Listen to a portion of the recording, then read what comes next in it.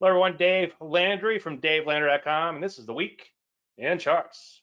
Obviously, I want to thank all you guys and girls for being here. I appreciate you taking time out of your busy schedule. So, what are we going to talk about? Well, obviously, current market conditions. I'll have a lot to say about that when we get to the charts, the live charts, that is. Your questions on trading, just so my ADD doesn't kick in, keep them on the slides if you don't mind. And when we get to the live charts, start to ask about anything, or feel free to ask about anything you want.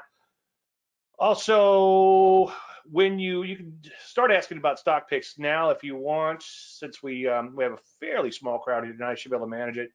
But just ask about one stock at a time.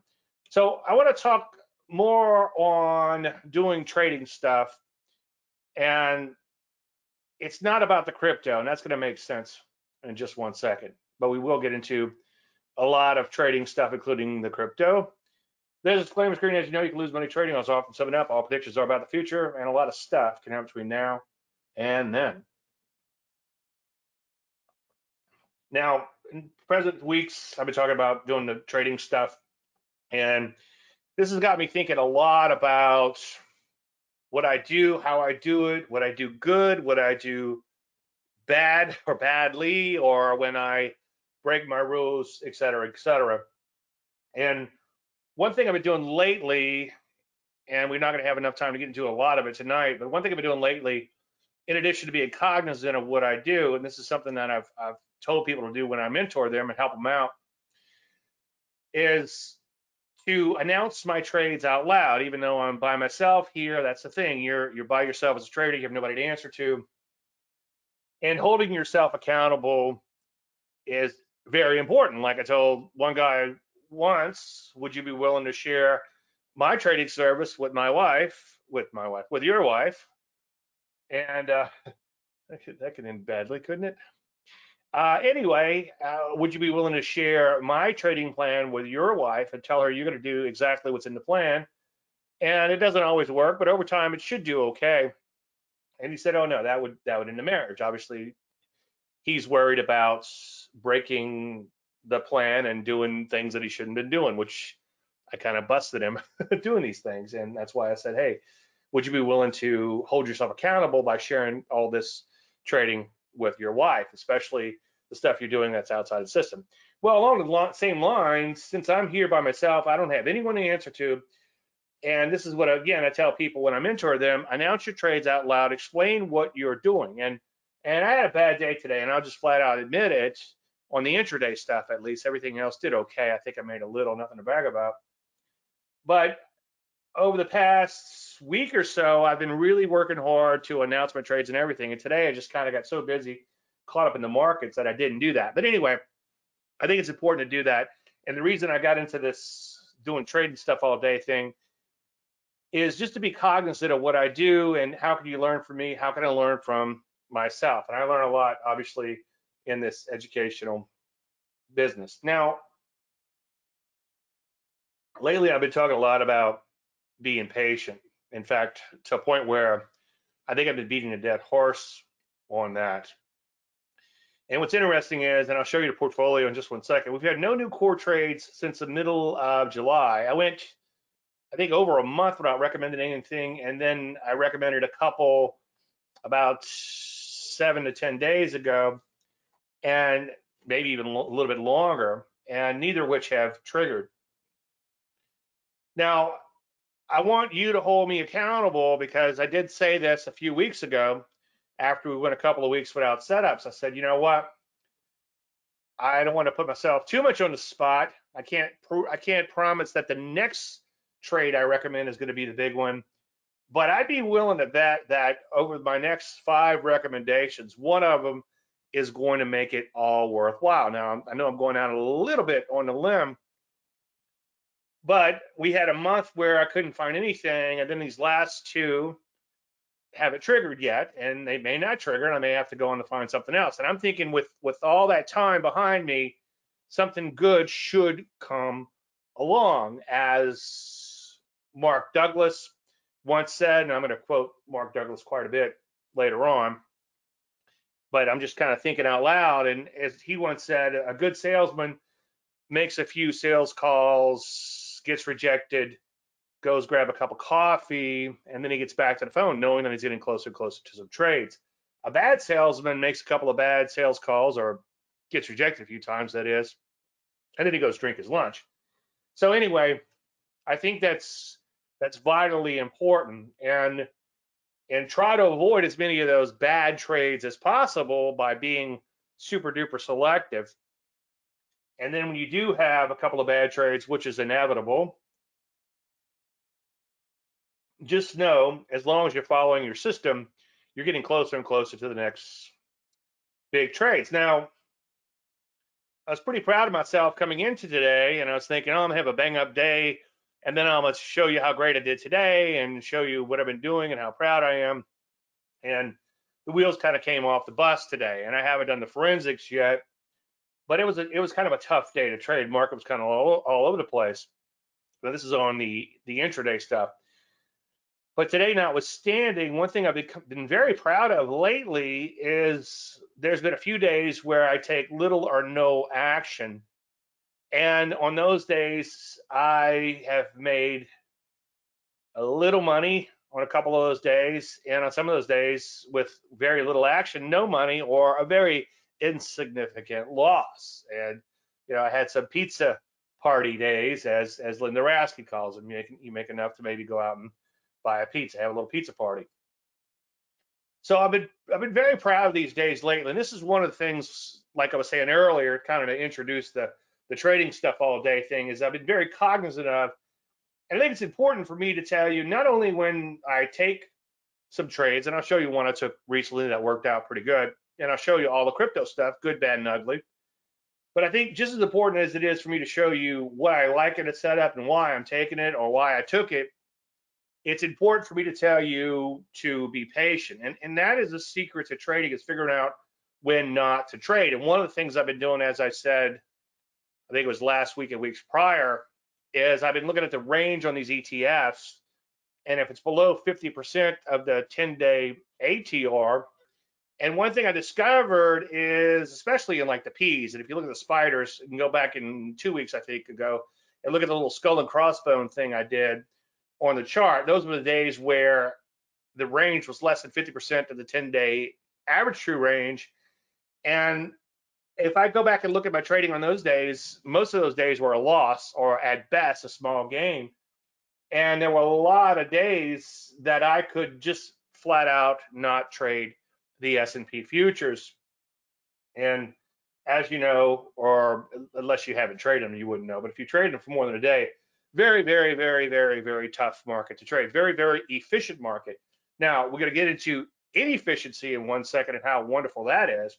But S&P futures, very inefficient market. So anyway, long story endless, I'm really proud of these few days lately. And again, I'm more cognizant of these things because I just want to think about what I'm doing all day long. I want to announce what I'm doing. And then, as you know, I'm becoming more and more transparent. I'm talking about these things more and more. But yeah, today I wish I would have called in sick. The wheels kind of came off the bus. It's just a testament to how much discipline it takes. And the problem is that discipline, I'm not sure who said this first, whether it was Scott Adams or possibly Malcolm Gladwell, or what's the other guy's name? Can't think of his name. He wrote Mastering Fear. He wrote Kaizen.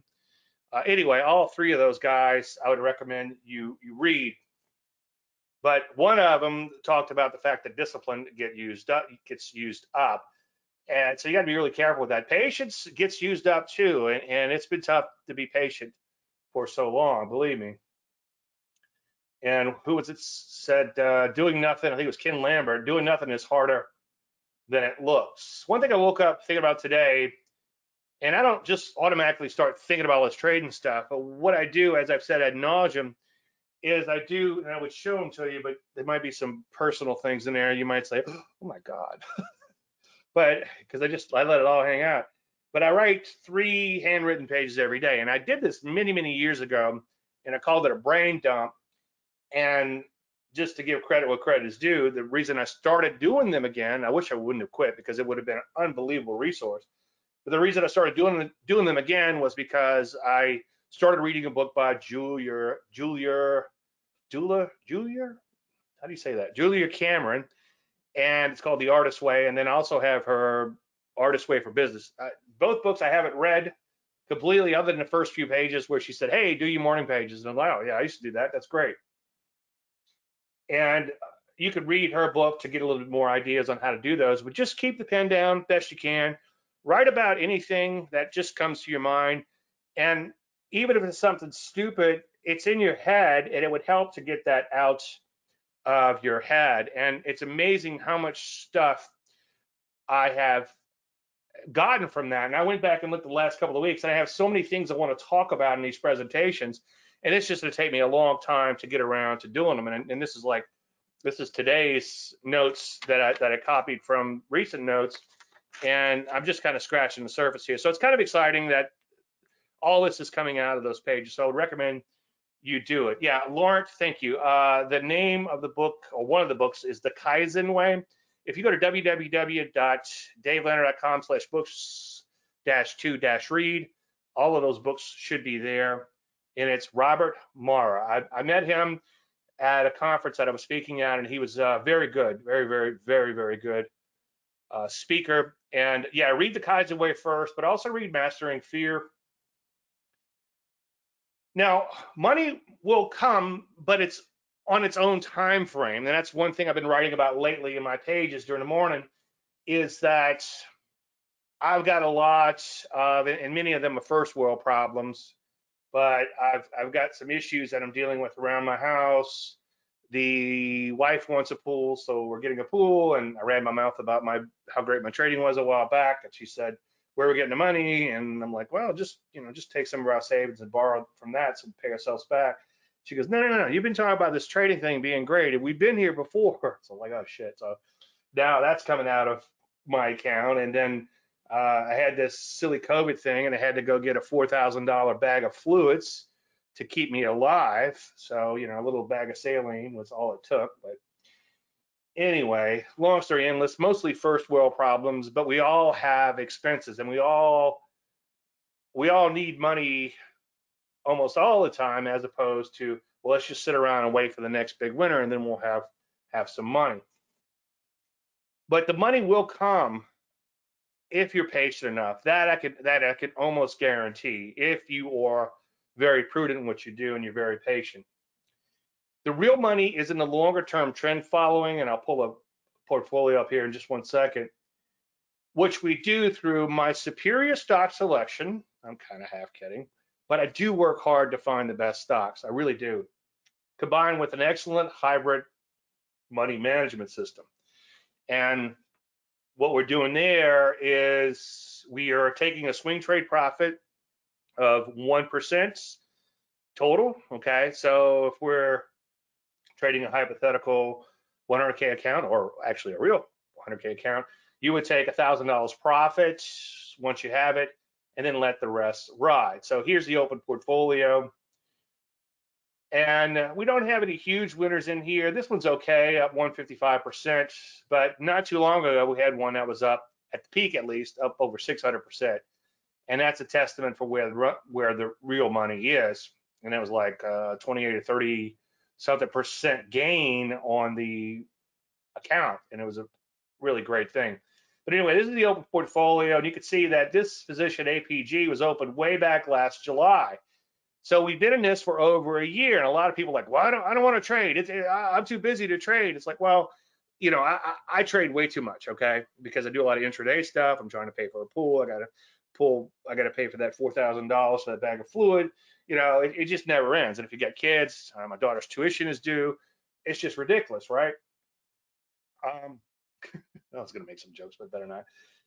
Anyway, so the real money's in the longer term trends, and also as far as being patient, you could see that after about 1 month, like I said earlier, if you go in and look at the archives, davelandry.com/archives, you could see this exact spreadsheet. It's going to be a little bit dated. It'll be a week or two old at least. I'll update them best I can on Friday, August 27th. So after that, check back anytime after that, and you'll see some newer ones.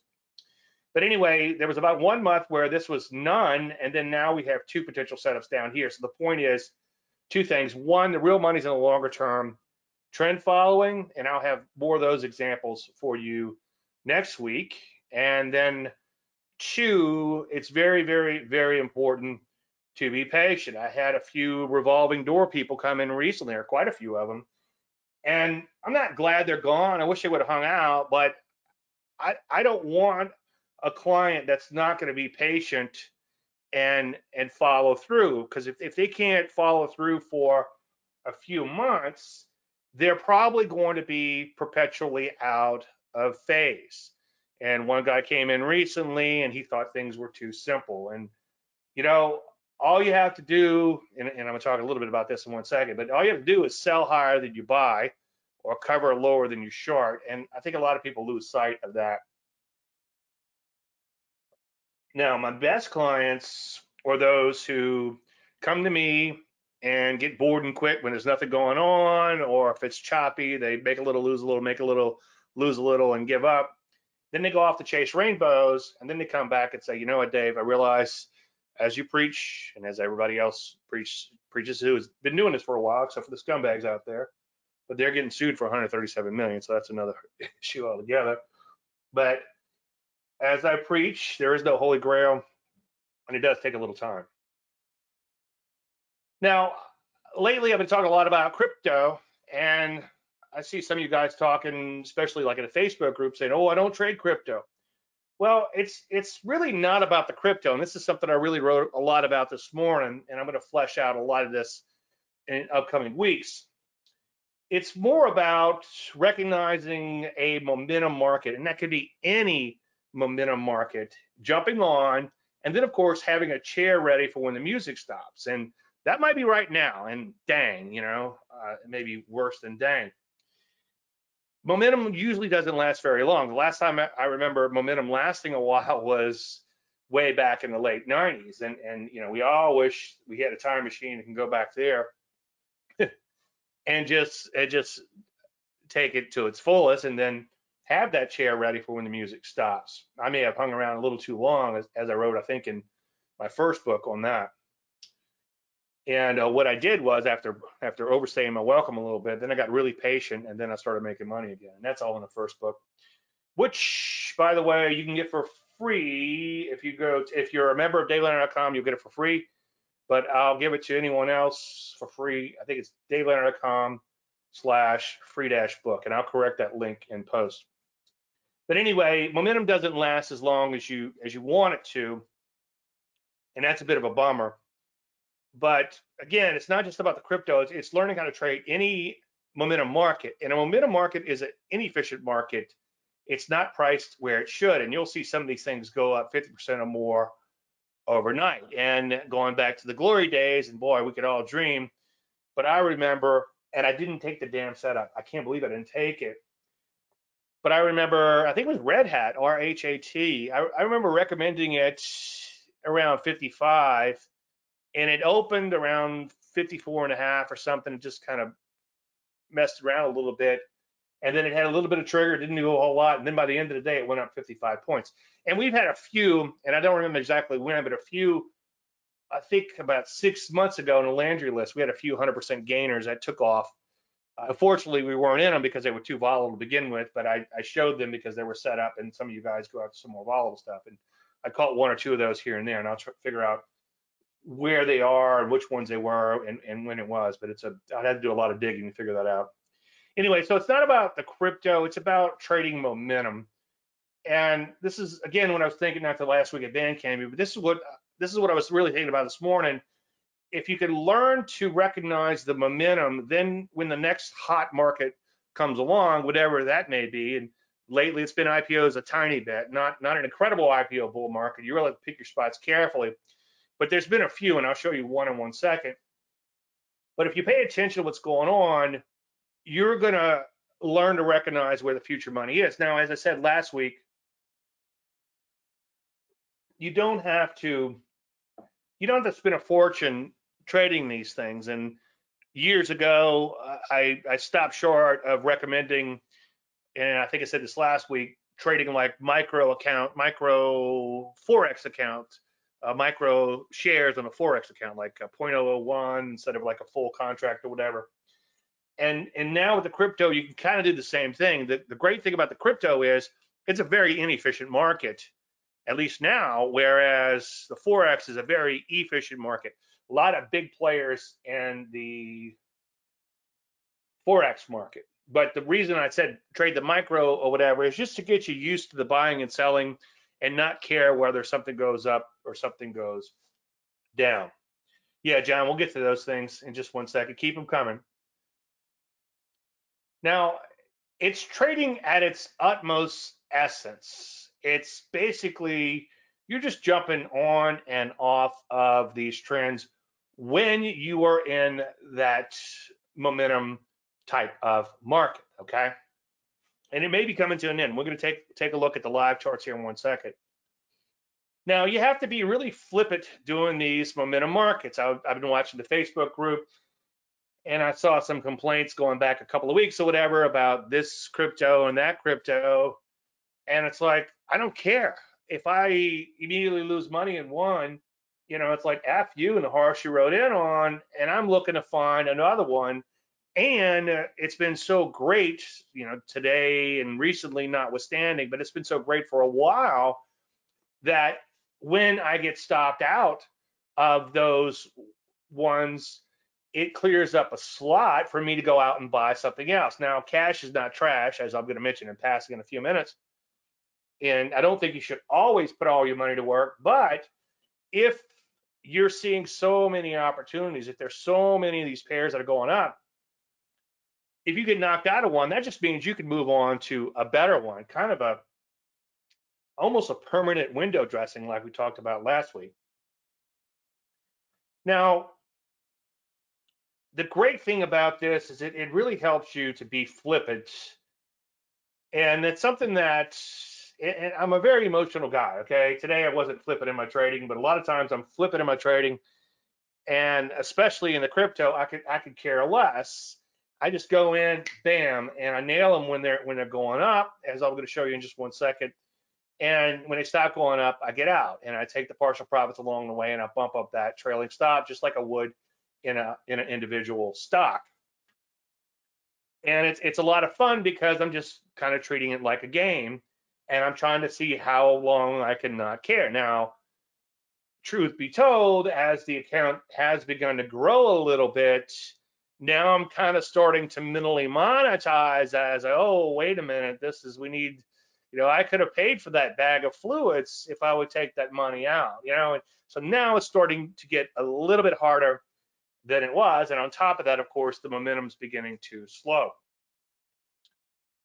But it's very important, as I've said many times before, to learn how to be flippant in your trading.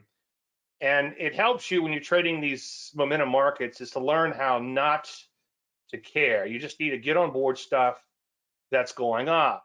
And half the time, or 99% of the time, I have no idea what these crypto things do. And I try not to look them up. Now, as soon as you start to care, your performance will begin to suffer. And let's face it, we're all human, and I am extra emotional. In some cases, one could argue maybe a little too emotional to trade because I do get very emotional. But I find that, again, as soon as you start to care, performance will suffer. And I have a quote from Larry Williams that's going to make a lot of sense there. Now, another thing too, and I'm going to back this up with some quotes from Douglas. One reason it's a lot of fun is because I know it needs to be done. I know I just need to jump on, okay, when they're going up, and I know I need to put a stop in just in case they stop going up, and then I know I need to put a limit order in if they keep going up to get out of half, and then I know I need to bring that stop up. There's no confusion about what needs to be done when you're trading that type of inefficient market. Now, again, scratch out the word crypto and just call it a momentum market, okay? Because the next great momentum market comes along. Could be IPOs, it could be some other. I mean, crypto's stupid. I'm not going to argue with you on that, but I'm not going to be like these newsletter writers and tell you how stupid it is at 1,000 and 2,000 and 4,000 and 10,000 and 20,000 and 50,000 and 60,000, and then when it goes down, I told you. It's like, okay, whatever. But anyway, it's a lot of fun because you know what needs to be done. You just need to buy the ones that's going up. If they don't go up, don't buy them. It goes back to the old Will Rogers thing. Now, this is a little Mark Douglas that kind of dovetails into this and kind of dovetails into my day today is when you go into a trade and it's kind of half baked and you're not 100% sure exactly what you're going to do, and if you haven't fully accepted the risks, then you create this animosity, you create this internal conflict, and I created some of that today. Okay, it made me think a lot about Douglas. Essentially, what you fear is not the markets, but rather your inability to do what you need to do when you need to do it without hesitation. And when I go into something like, oh, okay, I'm going to go into this, I'm going to risk, let's say it's an intraday ETF or something. I'm going to I'm going to risk 30 cents on it. I get stopped out. I could care less. I'm going to take partial profits at 30 cents. And it's like click, click, click, click, click. And, next, and I move on in my life. And with the longer term trend following stuff, I know where I'm going to get in. I know where my stop is going to be. It sucks when I get stopped out early, okay, before I get my initial profit target at least at. But I kind of have wrapped my head around all that by doing it for over 20 years. And the reason I bring up the intraday stuff is I've been doing a little bit more of that lately. I've done it throughout my career. It's a bad habit to fall into doing too much of it because it will kind of consume you if you're not careful. And same thing goes for crypto, by the way, too. You got to be careful with that. As one of you guys were talking about last Saturday night, we were talking about crypto. And I was in here trading crypto, of course. But again, I think it's worth repeating. What you're fearing is not the markets, okay, but your inability, because you know what? The markets have no fear in them. The markets cannot generate fear unless you are an active participant in that market, or as I'll talk about in 1 second, you got a little FOMO, or a new term I'm working on, some POMO. Anyway, so you fear your ability to do what you need to do when you need to do it. If you can put on a trade without hesitation, / take it off without emotional discomfort, you have accepted the risk. One of the best ways to accept the risk is to trade at a small size. Like I said last week, if my crypto accounts blew up overnight, well, now it's it's hard for me to say that now, but a few weeks ago, if my crypto accounts blew up, it certainly wouldn't affect my lifestyle. It would piss me off a little bit, but I could brush myself, get up, dust myself off, and start all over again, like the Peter Tosh song.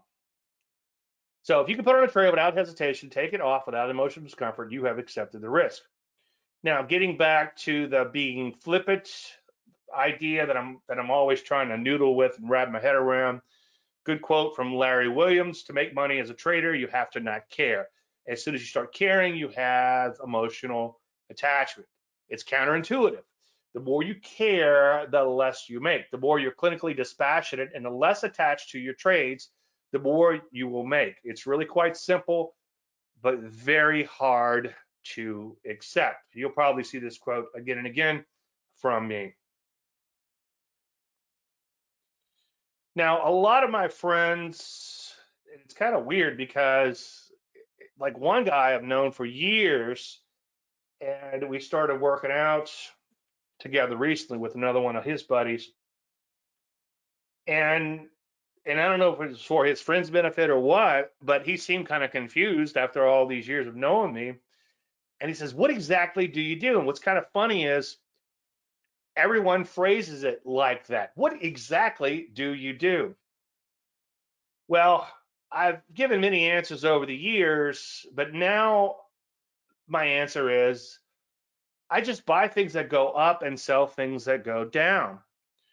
Now, I'm not being flippant in that answer, but that's pretty much what we do. It's a little bit more complex, obviously, in a more mature market. But in a lot of cases, we sort of do just that. We're going to go into crypto in 1 second. That's what I've been doing lately. I'm going to show you an IPO setup that I took recently. That's exactly what I did. So yeah, there's a little bit more to it than that. But what I keep coming back to is you can't lose sight of this. And this has got me thinking about the Curtis Faith quote. By the way, you think of Flippant, you think of Curtis Faith. He wrote one of those turtle books, which I swore I would never read, as I've said 1,000 times, until Larry McMillan at one of the AAPTA conferences said, you know what, that that one that Curtis Faith wrote was pretty good. He talks about the ping pong table they had, and my office is kind of tiny now. I thought this would be plenty big enough for me, but I had 1,000 square foot office all to myself, which was really nice. And now I don't know how many square foot it is, but it's a little smaller. It doesn't go back forever behind the curtain. But anyway, he wrote one of the turtle books, and I forget the name of it, but it's just do turtle and faith, or go to the aforementioned link, which I'll put in post. And then he also wrote, I don't know if you can see this, not trading from the gut. This is a good little read, quick little read. It's a pretty good little book. Mr. Faith did really well with the turtles. He was one of the top traders. And then I think he might have blown up or something. I saw an interview where he blew up, and basically he said the fact that he didn't care helped him to make all the money too. So if don't care, but make sure you have some kind of money management plan in place. And he's a bit of a character. I'd like to meet him someday, but I don't know if they have visiting hours or whatever. But that's another story altogether, allegedly. Anyway, I like one of the things he said. The great irony of trading is that it is difficult precisely because it is so very simple. Now, notice he didn't say easy. He actually used the word difficult. And it is. And anytime, I don't know about you guys, but anytime I lose money in trading, I'm like, you know what, David? All you have to do is capture this little price move on the chart. Doesn't matter what they do. It doesn't matter who they are or what it is or the situation in Nigeria. I just have to capture a move in the price chart. And sometimes I think we all lose sight of that. And then it just humbles me and it pisses me off when I lose money because I didn't capture that little move on the price chart. See, I'm a very emotional guy. Another thing that Mr. Faith said, and I think this quote came straight from, again, Trading from the Gut. It takes a lot of time and study before one realizes just how simple trading is, but it takes many years of failure before most traders come to grips with how hard it can be to keep things simple and not lose sight of the basics. Like I said earlier, somebody chastised me because they thought my stuff was too simple. Well, I'd be willing to bet that that person is probably not a successful trader. That person's more interested in telling you how smart they are because he passed some test or whatever, and well, good for you. Okay, the final exam should be you have to turn 10K into 20K, and then 20K into 40K, and then maybe that into six figures, and then keep that money. Okay, that would be a good final exam, right? Anyway, a lot of times people lose sight of the basics, and I've been guilty before too. And when you first approach technical analysis, now I did go off into a fundamental slant for a while because I thought I had to figure out what a company does, and a lot of people do that. And this is back when libraries existed. To you young kids in here, a library is a place that has books, and they'll actually loan you a book, and then you can bring the book back at a certain time. And if you don't bring it back at a certain time, they charge you about 1 penny a week or something like that. Anyway, but I used to spend a sizable part of my weekend in libraries doing research on companies. I know you want to party with me, right? I had partied a little bit too back then. I wasn't in that library the whole weekend. Discovered sailboat racing and some other things.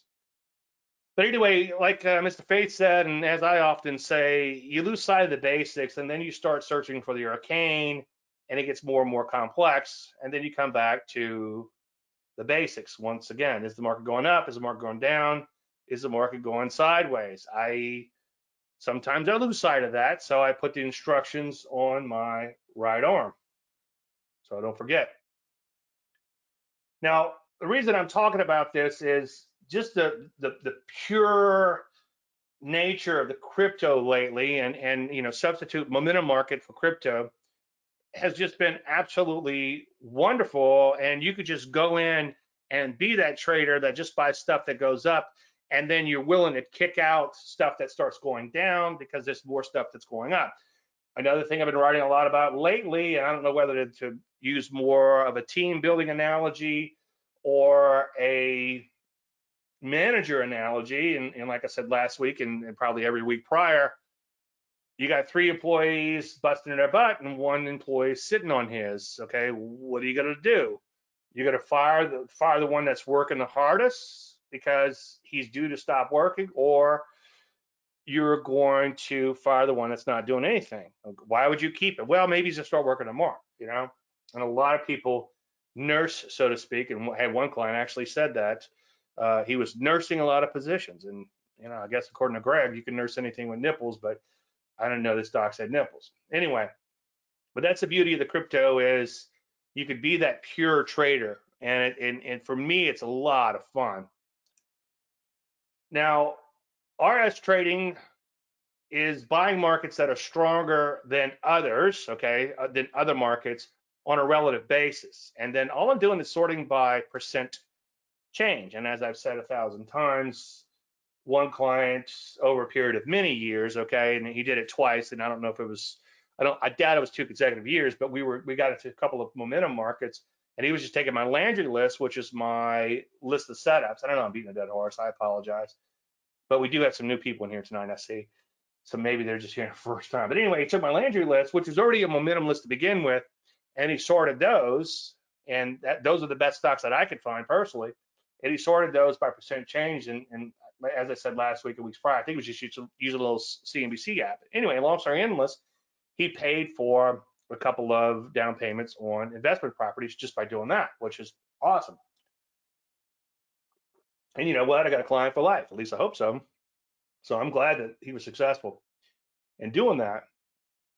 Now, again, I'm just buying markets that are stronger than other markets. And all I'm doing is sorting by percent change. Now, in this particular program, and I think it works in the same way in ACP too, it's just day over day change. That's all I'm looking at, right?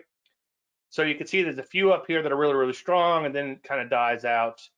And the least weak are down here, the most strong are up here. And that's it, okay? Using the word relative strength confuses people. They think of like RSI, which is an oscillator that compares a market to itself. Now, I don't want to confuse you guys too much, but if you are going to use an oscillator like RSI, then pick a time period and then sort by RSI and pick the strongest ones if that's what you're going to do. I knew somebody many years ago, and I think it was Larry Connors that was doing some kind of research like that. No need to do that though, and no need to confuse things. It's not an indicator. It's just a day over day change. If you want to get really fancy with this, figure out a way how to do delta relative strength. Like I've said before, years ago with trading markets, we had somebody that was going to do delta relative strength, and we weren't able to make a deal with him. We being the powers that be, not me personally.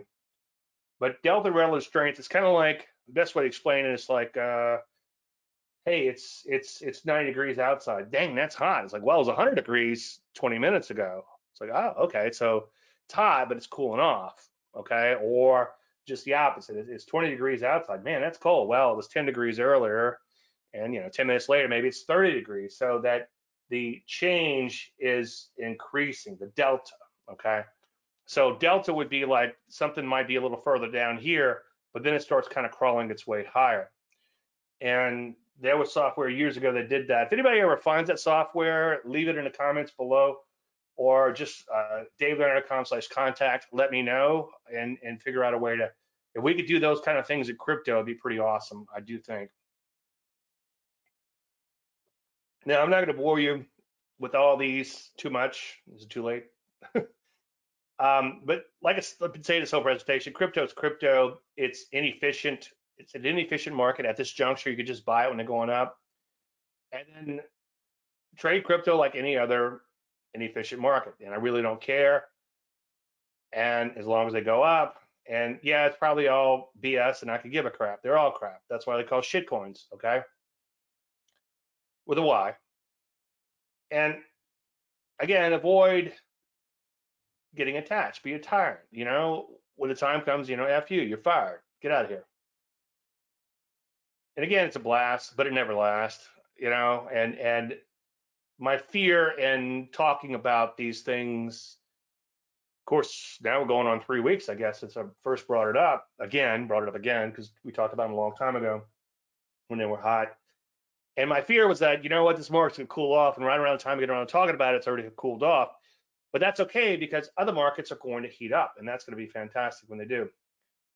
Cash is not trash. Got stopped out of a lot of them last night. I was actually scared to look at my screens when I looked at my little phone and saw the charts, what they did. I'm like, oh crap, I probably lost a ton. And to my surprise, I was relatively unscathed, although I did get stopped out of quite a few. And that's the beauty of taking profits and having a stop. And now I'm building a little cash in those accounts. And hopefully, I know you said hope, but hopefully I can start putting it back to work. Do know your risks. And again, if you're only risking, let's say $50 on a trade, then who cares, right? Now, if you are trading relative strength, like the client I talk about so often, he was doing that on an intraday basis. So he was in the top, and I don't know how many stocks, but let's just use three. Okay, he was in the top three stocks all day, and he would rotate his portfolio to where he would stay in those three stocks all day. I think occasionally he'd reg T an account, but that's another story altogether. But even though what we're doing has the potential, I should say, to be in and out, in and out, in and out, hitting the button like the the rat going for the cocaine. The goal is always, in everything I do, except for some intraday stuff with the ETFs and occasionally with the Russian doll thing we talked about in previous webinars, but usually my goal, and even intraday, I'm trying to hold on the whole day. So that's a long-term intraday trade, right? But the goal is always through the hybrid approach to money management to hold on positions as long as possible. And last week, I showed you some positions that were still on from weeks prior. So I went in today, and this was earlier today, so some of these may have stopped out by now, so we'll see in a few minutes. But to my surprise, some of these guys I put on at the end of July, okay? And ironically, today's the 26th, right? So some of these, let's see, 1, 2, 3, 4 of these I've been in for a month, one of them almost a month. And then you can see the rest of these, it's still been a little while since I put on the original position. Okay, let me just mention something about IPOs real quick, and then I'm going to hop into the altcoins. Craig said, I just screen captured the Douglas screen. It needs to be framed over a monitor. It's absolutely, amen. And I was thinking about, writing some things in stone. Like I was thinking about maybe one day I'll break down and get a CNC machine or whatever, and print a couple of these things in wood or something like that, just to have them on the wall and remind me of these things. And that Douglas thing kind of haunts me a lot because like I got in today on one, I went in and out twice, failed miserably on both.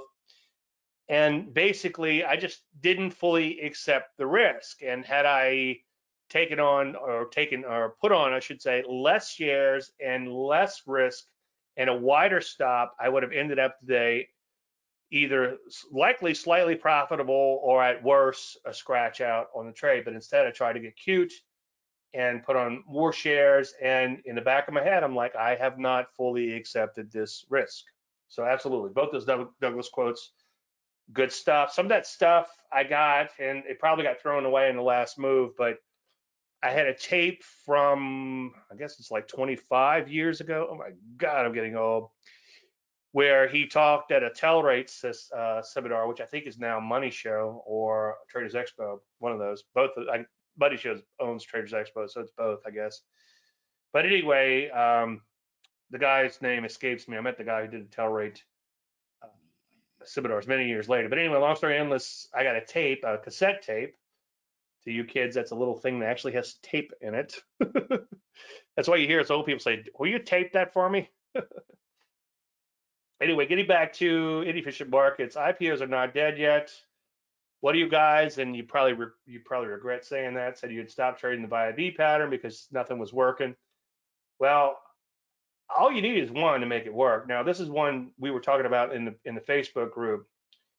And day 5 was on the 19th, and then the buy B would have been right there. Now, I don't have an official rule because when I talked about it in Facebook, one of you guys said, "Where'd you get that rule?" It's like, well, I don't have an official rule, but as a general statement, with an IPO, I find if they're less than $5 a share, a lot of times they tend to just go back down to zero. But in this case, yeah, I'm long that one too, John. We'll bring that. I'll bring that up in a minute. In this case, it was right around $5 a share, or less than $5 a share when I got the buy.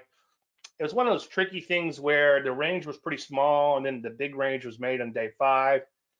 Go in and watch prior weekend charts for a lot more on this pattern and all.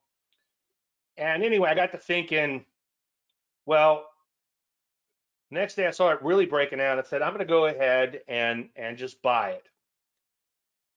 Now, this is one thing I've been thinking a lot about lately and trying to flesh out a little bit and figure out a way to kind of present it to you. And this is especially true in the crypto. You just have to jump in, you know? And it's kind of like, for me, I think you got to figure out how your future self is going to feel, okay? And I am a risk taker and hopefully not a gambler, but I think I'm a risk taker. And I think that taking risk has gotten me this far, and I'm going to continue to take risk.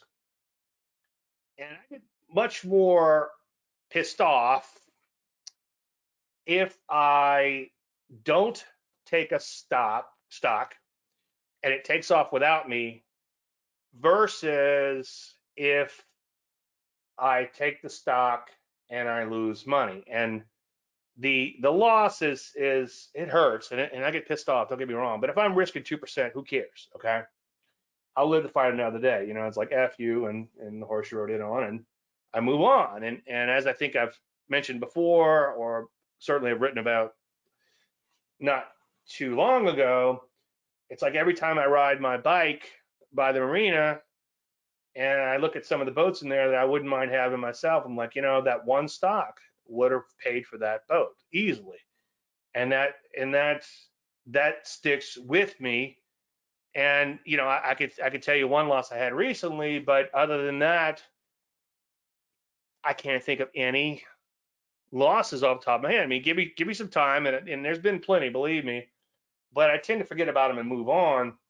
But if I miss a big stock, a stock that goes up 100, 200 points without me, it sticks with me. So it's kind of like the fear of missing out, which is the FOMO, versus being pissed off from missing out. And I guess FOMO is part of that POMO too.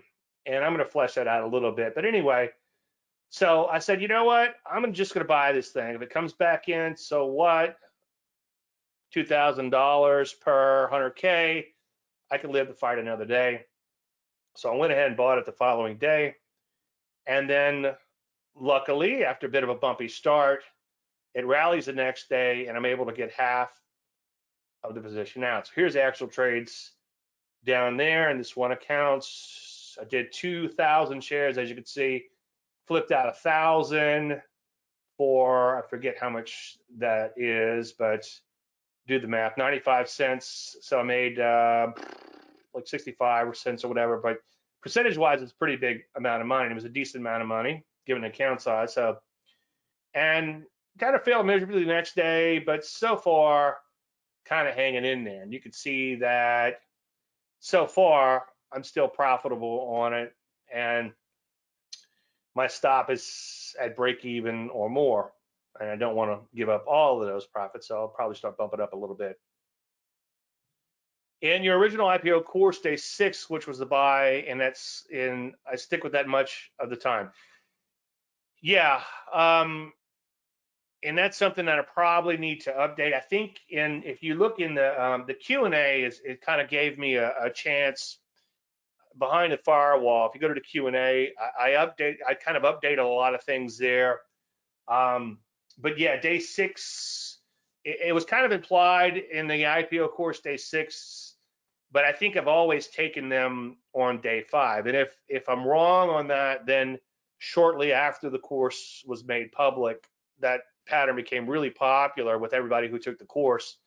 And I started, so don't quote me on this, but I'm pretty sure in the course, I want to say it's day 5, but yeah, worst case it's day 6, because I seem to think that I talked about the buy at B plus 1, and buy at B is sometimes a tough pattern. It's sometimes tough to trade because you're a few seconds before the close, you buy it, and you close your eyes, you buy it, and then you're like, oh geez, what did I do? Well, the good news is sometimes you get paid in after hours trading, and there's been a few cases, not that often, but every now and then, where I've been able to flip out the stock in after hours trading. But yeah, if you miss the buy at B because you've got to be there around the close, and occasionally I'll miss a close, or occasionally I'm so busy with so many positions that I really don't have time to get in that proper IPO research, you could do what I call a buy at B plus 1, and you could look to get in on day 6. And day 6 works pretty good too.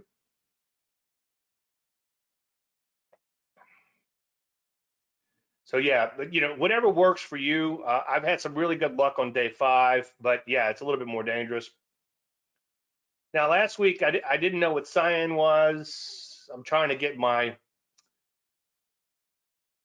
color coding scheme right, okay, so to make some sense. But cyan means something I wanted to talk about in this webinar, okay? So from now on, cyan's going to be something I want to talk about.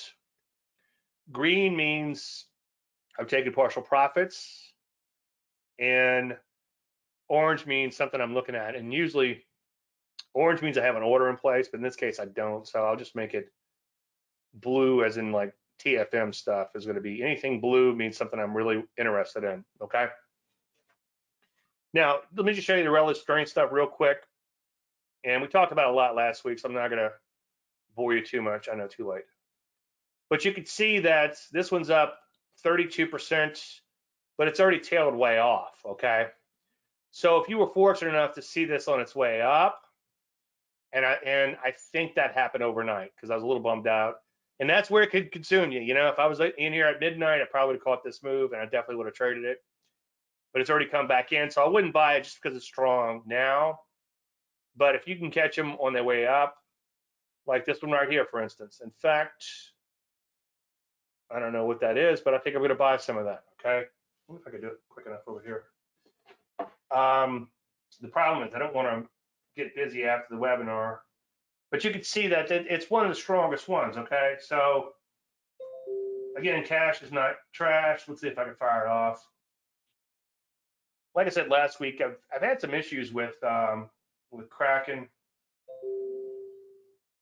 Let's see what happens. But anyway, you kind of get the idea. Let's take a look at this LRC.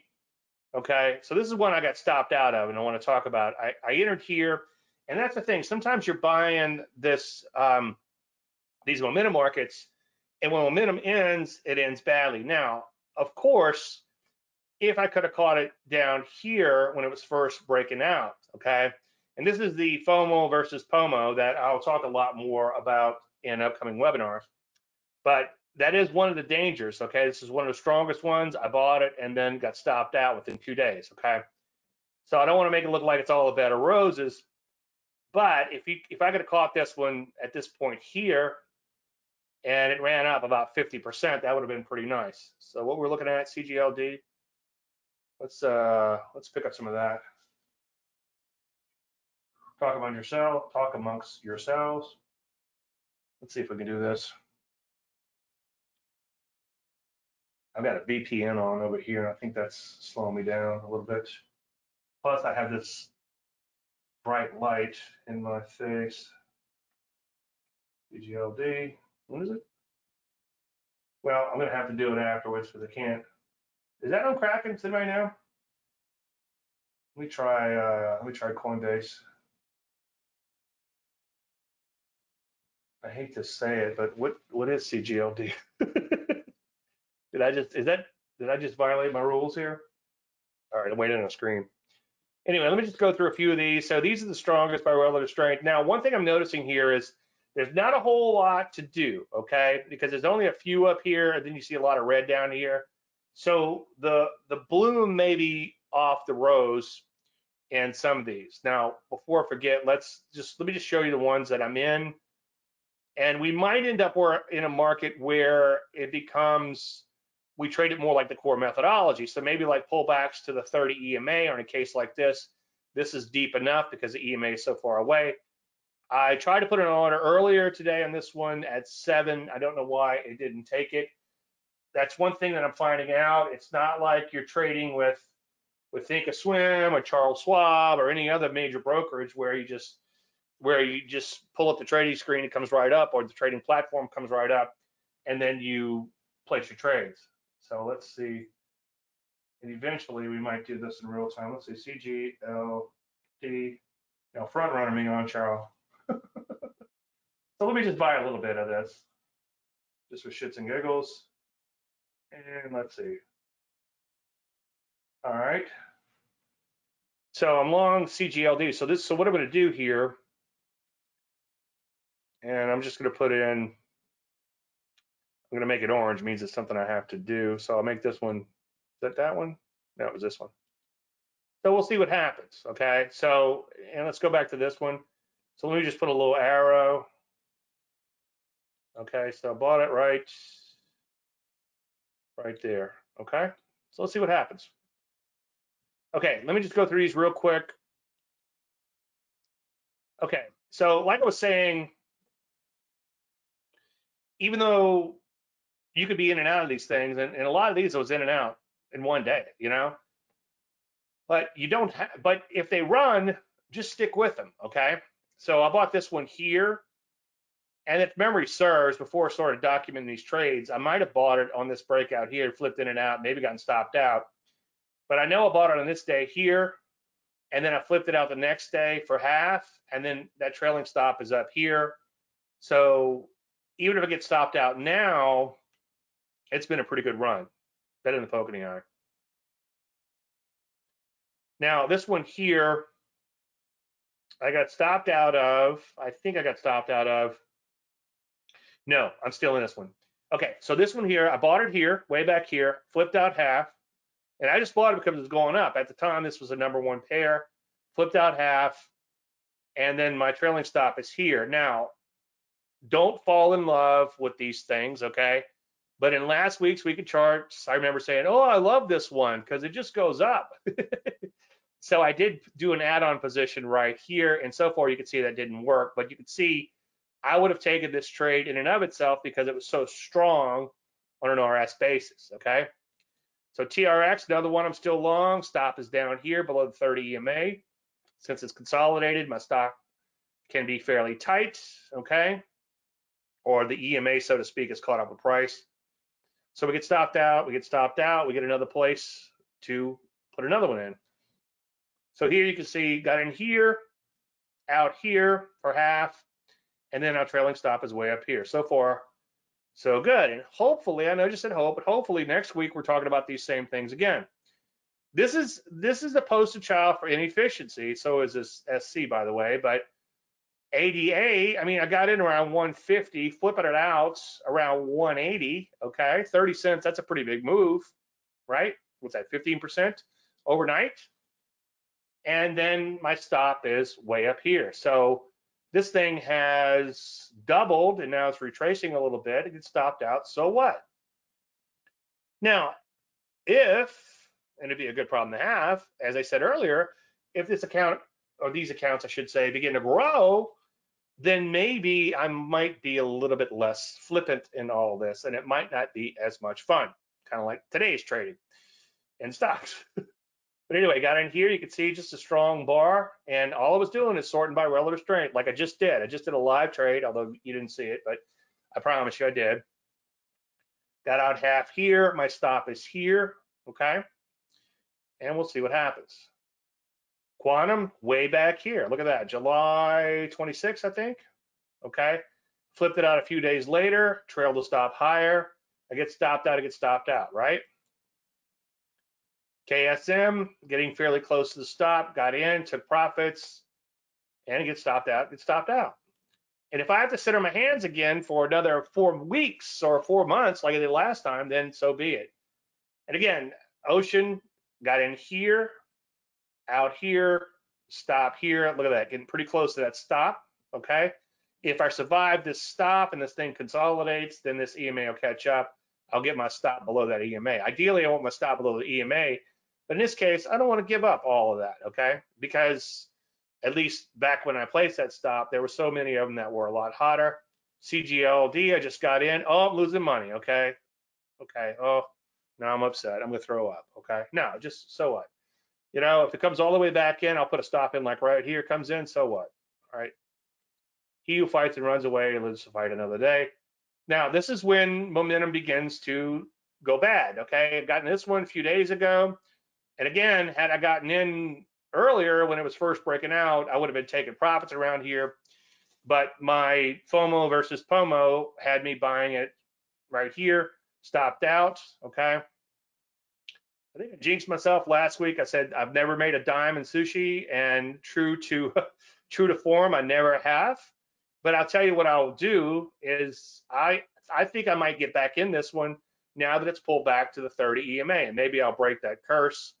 I think a good entry would probably be around close to 13 on this one, just FYI. And again, anything you're learning here can be used in any other market, okay? Now this one here, let's see, got in here. Not sure what's going on this one. I'll have to look it up, but I think I might have bailed out on this one, and the stop was actually way down here because it failed miserably. You can see this one here, in here, out here, stopped out. So what? Better than a poke in the eye, okay?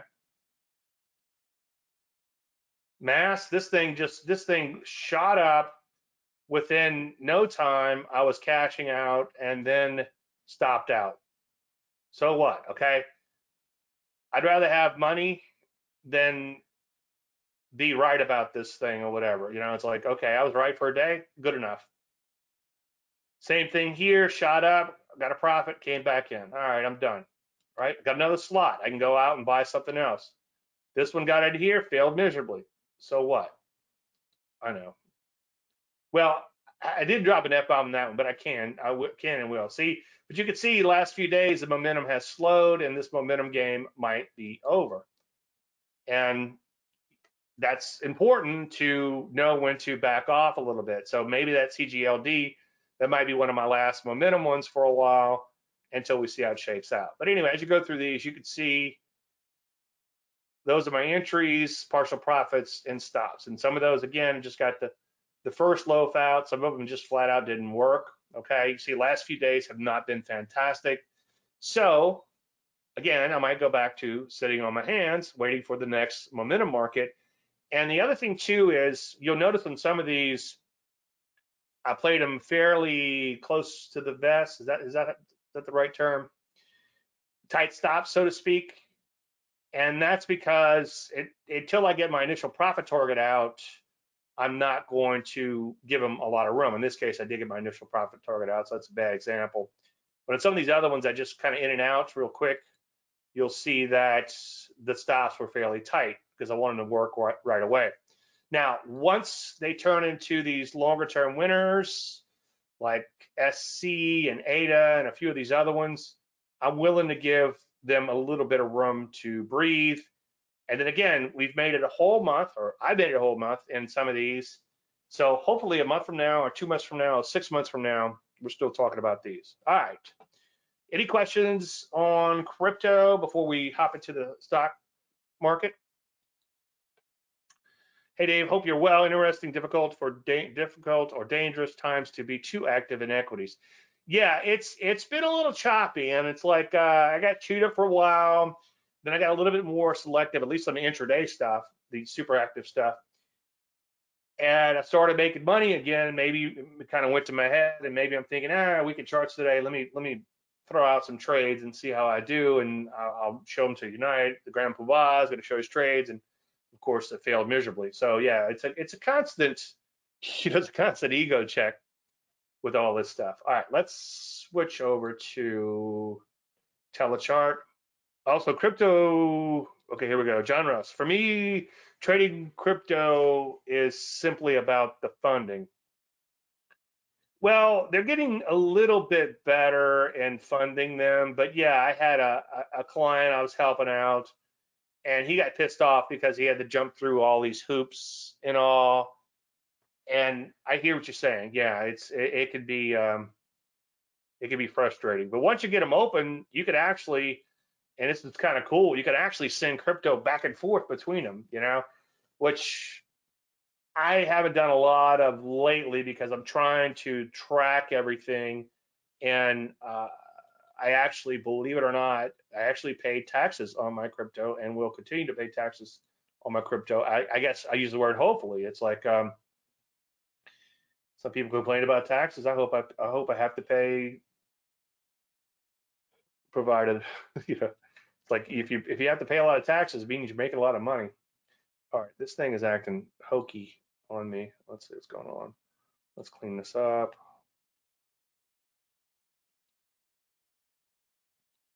I don't want to pay more taxes for the sake of paying more taxes. I want to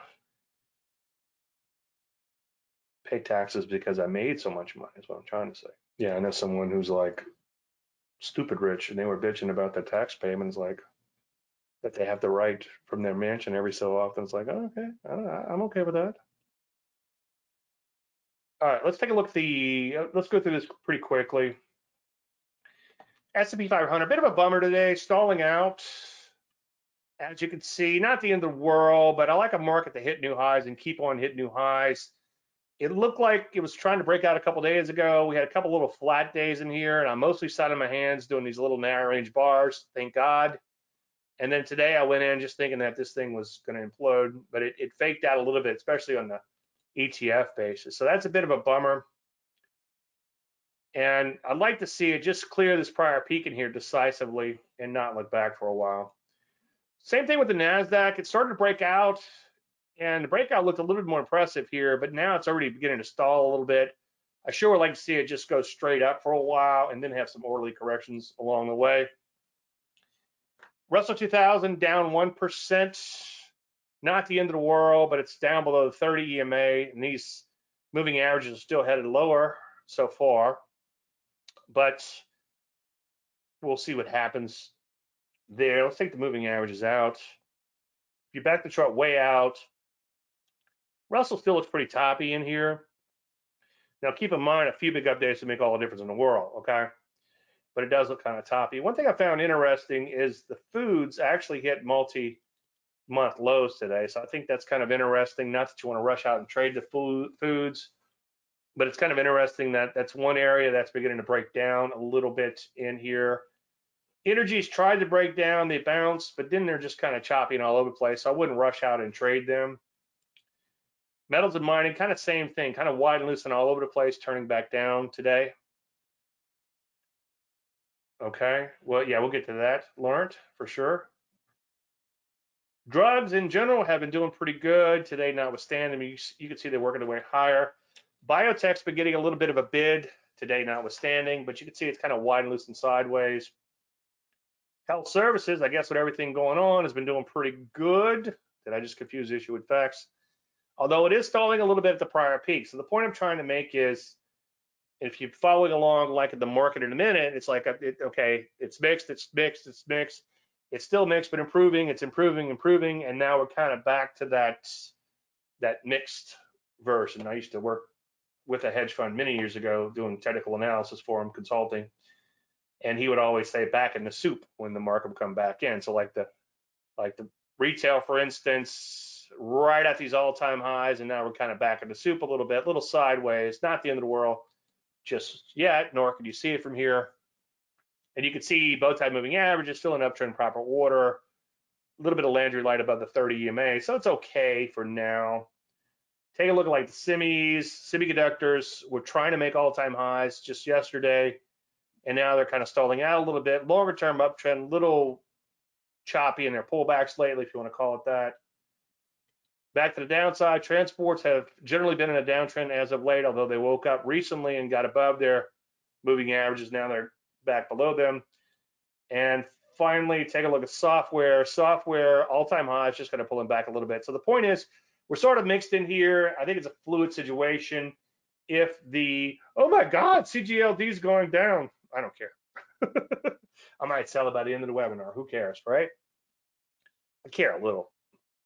But anyway, you can see that it's kind of mixed out there. We're back to the mixed column, but overall, improving a little bit as of late. But today kind of throws a little bit of a wrench in the gears. I wouldn't chase your tail and get too bearish just yet, but let things unfold. And you know, it only matters when it matters. And rarely do I watch news, and I try to avoid news at all costs.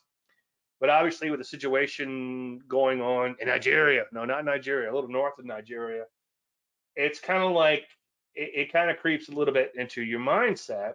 It's kind of like, well, how could the market be going up with all that's going on? It's like, well, it doesn't matter until it matters. Just like the market at the beginning of the pandemic was still going up because nobody really was that worried about it as far as stocks were concerned. And then the market began to take it very seriously, and then it became a problem. So as long as it's not a problem in the market, then it is what it is.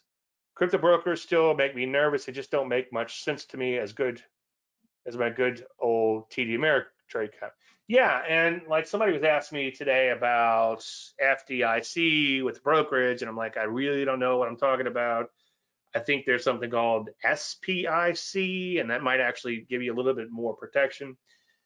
You know, but I guarantee you, with these crypto brokerages, there's no protection. Okay, and you know, when I did the article probably a year or so ago on Bitcoin, one thing that was kind of amazing to me is when you go to trade, they can actually see into your account. They can actually see the crypto in your account, which is kind of scary, right? So don't bet the farm on this stuff.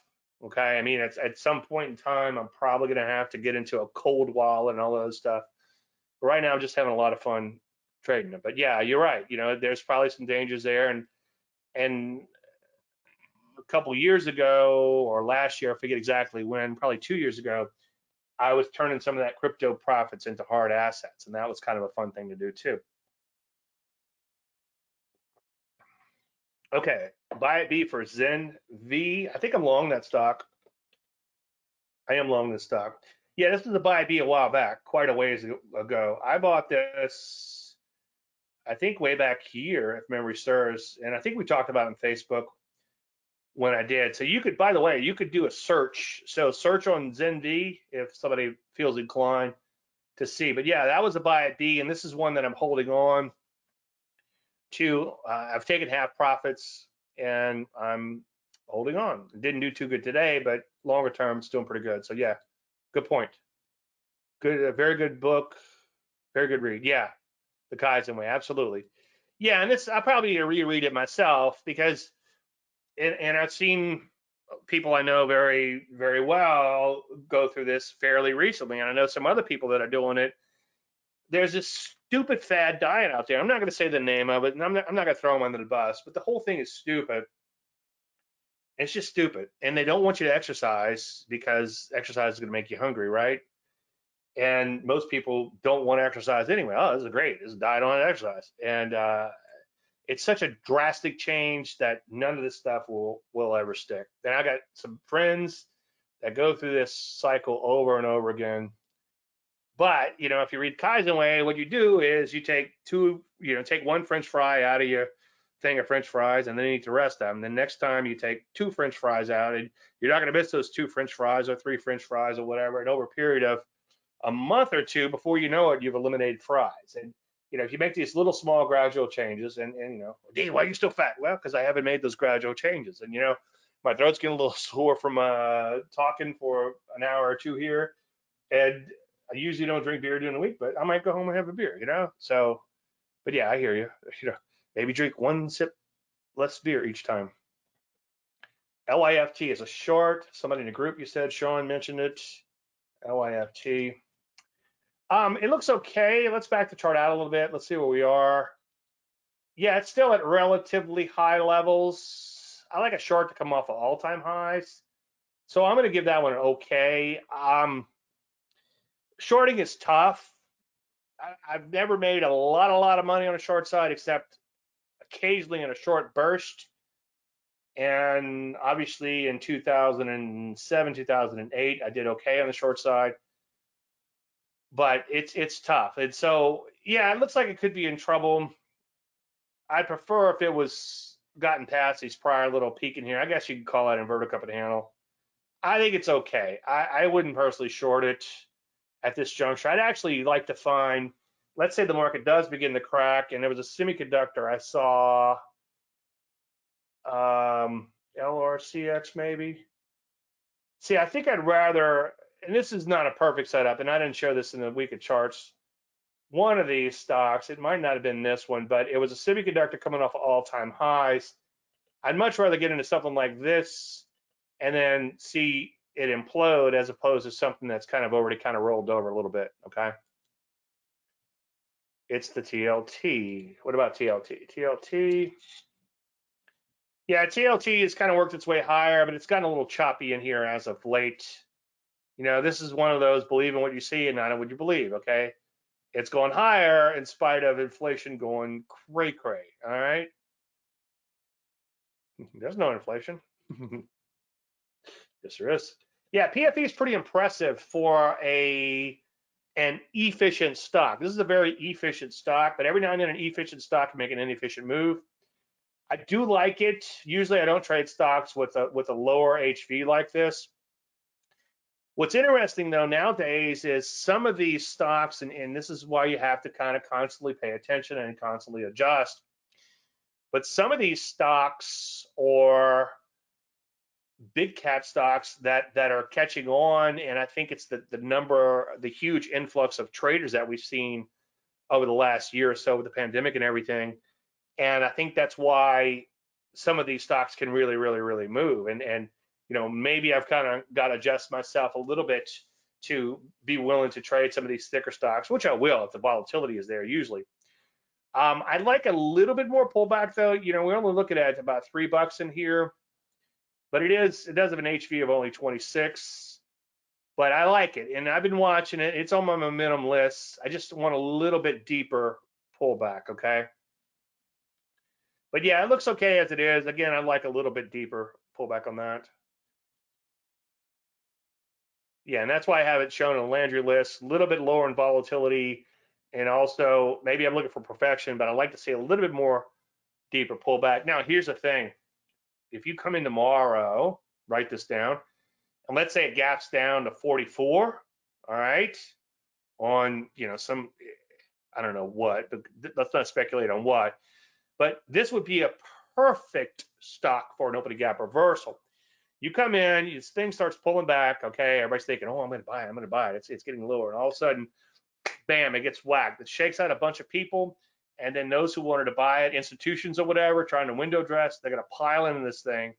So let's say we gap down to 44 or whatever, let it meander a little bit, buy it at 45, and then start flipping it out around 48 or so, okay? That's all you got to do. You're welcome. We'll have to see, though. That would be cool, though, huh? I bet I'd get some people to come to the show live, right? Tomorrow, they're going to be watching it tomorrow night, you know, when I finally get this thing posted on YouTube. They're going to be watching going like, oh, man, I'm going to start going to shows live. Yeah.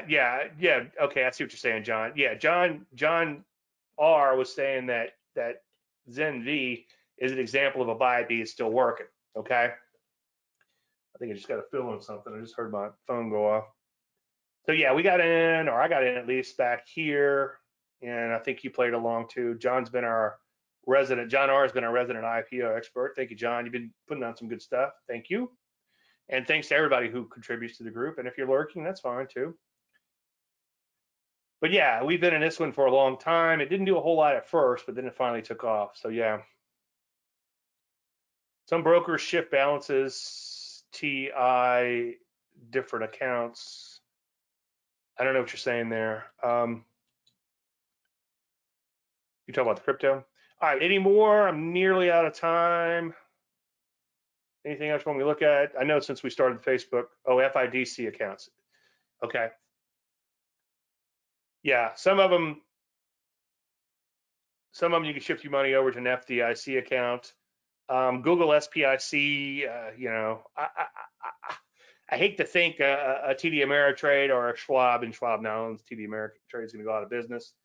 I guess it could happen. John says, thank you for all your teaching. Well, John, thank you. Thank you for contributing to the group. I appreciate it. Thank you for attending. All right, let's go ahead and wrap things up. Everybody have a great night. I guess I'll see most of you guys and girls tomorrow on Facebook. Everybody else have a great weekend, and hopefully see all you guys and girls again next week. Thank you so much. May the trend be with you.